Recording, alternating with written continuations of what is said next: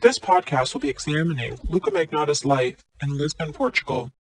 As we are all aware, Luka Magnotta was an international successful male escort model. He was being paid enormous amounts of money to fly around the world and entertain his clients.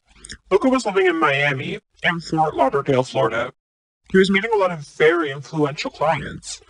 He became acquainted with a wealthy executive from Europe who flew him to Lisbon on a private jet. Luka was set up in a luxury home of his own, and he entertained this businessman for months. Luka and Hans, yes, the man's name was Hans, would go hunting, boating, and scuba diving. Hans would use Luka to solicit other good-looking young people. Hans needed Magnotta to go out and find people for group sex and parties at the Lisbon mansion. Luka would spend his days lounging and bringing cute people home for Hans. In return, Luka was paid large sums of money and given expensive jewelry. Claims that Luka was involved in Portuguese sex rings or human trafficking have been denied by Magnotta. Allegations made on the internet and dark webs claim that Luka was involved in charity frauds, where he and other people would go to the tourists and solicit money for non-existent orphanage. Luka also denied that he was involved in break-and-enters into hotels around the tourist areas. Other allegations exist where Luka was involved in the murder of Joanna Cipriano, a missing girl. Luka has denied all these allegations. Luka also denied that he would sell people into human trafficking sex rings and make videos for the dark web. Throughout my interviews and investigations, I learned that Luka was traveling all over Portugal, and since he had a lot of stalkers, he made sure that he wasn't followed. So he would not use cell phones in his name. In fact, he preferred burner temporary phones. He wouldn't use his credit card or bank cards.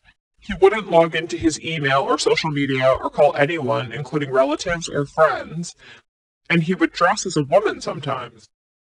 Luka also never used his own identification because he knew stalkers were obsessed with him, so he was very skilled at avoiding. Nobody can say where Luka was at any given extended period of time because Luka liked it that way. All the amateur armchair wannabe detectives can go fuck themselves.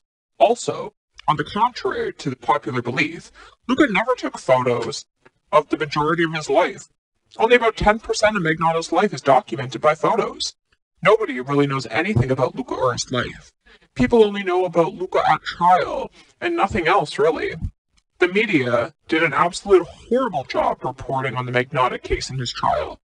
The majority of the things the media reported on were all sensational lies. So back to Lisbon.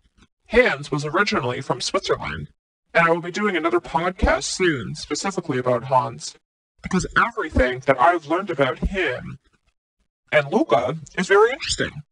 They both left Portugal and went to Switzerland for some time. Luka was also in a short romance with a friend of Hans, a woman named Claudia, for a month. I've seen some video footage of them on the boat, which I might release one of these days. So that's it for now. I hope you enjoyed this podcast. If you did, share, like, and comment. Thanks, everyone.